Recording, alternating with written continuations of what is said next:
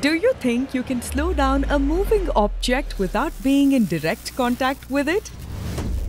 It's not magic, it's science. Confused? To clear the confusion comes the great George Simon Ohm, who made this magic happen in real life. If you turn the regulator of your fan to a lesser number, the speed of the rotation decreases. Do you want to know the science behind it? Ohm's law states that the current through a conductor is directly proportional to the potential difference across the 2 points. The circular knob on the regulator can be rotated to achieve a variable resistance on the output terminal. To know the real magic of science, log on to www.embibe.com.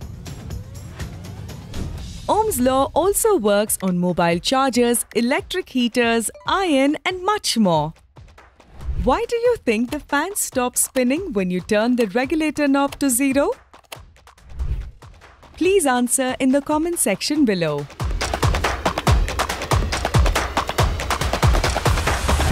For more such amazing videos, log on to www.embibe.com or download the Embibe app.